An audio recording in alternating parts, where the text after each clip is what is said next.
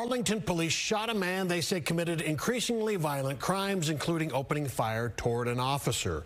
It started with a domestic call at a home, followed by an attempted armed robbery and a truck theft. It culminated in a short chase where police say the suspect fired a shot toward an officer. It ended after a crash in the driveway of an Arlington home with two officers shooting and wounding the suspect. Fox 4's David Centendry spoke to the owner of that home where it all ended. David's in Arlington. David. Yeah, that suspect is said to be stable in a hospital, recovering from his injuries. At this point in time, Arlington Police Department has not released his name. They say they do not plan to do so until he is released from the hospital and taken over to a jail. Now, this investigation has many moving parts, but ultimately that suspect was shot in the driveway of a nearby neighbor.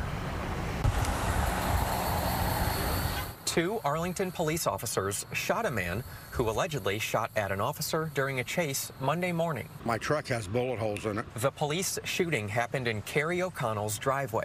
I ran up to the front window and I see this officer running across the yard with his weapon drawn like this to me. This all started around 10 a.m. Monday. Arlington officers responded to a domestic call at a home about an argument between a family member and a 20-year-old man. Police found that man nearby the home. They did not find evidence of a crime, so they offered him a ride home, but told him they'd have to pat him down for weapons before he was allowed in the patrol car. As they went to pat the male down, he took off running. The man was not under arrest at that time and had not committed a criminal offense, and so officers did not pursue him. Then, police say a neighbor called 911 about that 20-year-old man. The homeowner called 911 to report that a man holding a gun had approached him and requested money, but then quickly left the scene. While police were investigating the attempted robbery, they got a third call about the 20-year-old. The family member reported that he had returned home and was attempting to take a pickup truck in the driveway. The suspect led police on a short chase in that truck, at one point firing at an Arlington officer. He fires a round through his window shield at one of our officers who is posted up at the end of the street.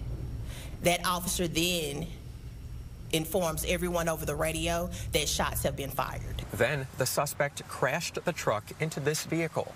The innocent driver survived. The truck ended up in Kerry O'Connell's front yard. The suspect got out.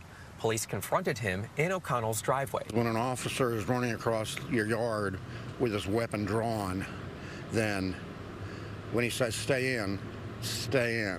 And he was still armed with the firearm, holding the firearm. Two officers shot the man.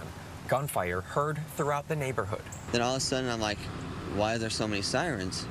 So then I started walking forward, and then bang, bang, bang, about 20 gunshots. The suspect was then taken to a hospital. You feel badly for him, yeah, but it was really a dangerous situation.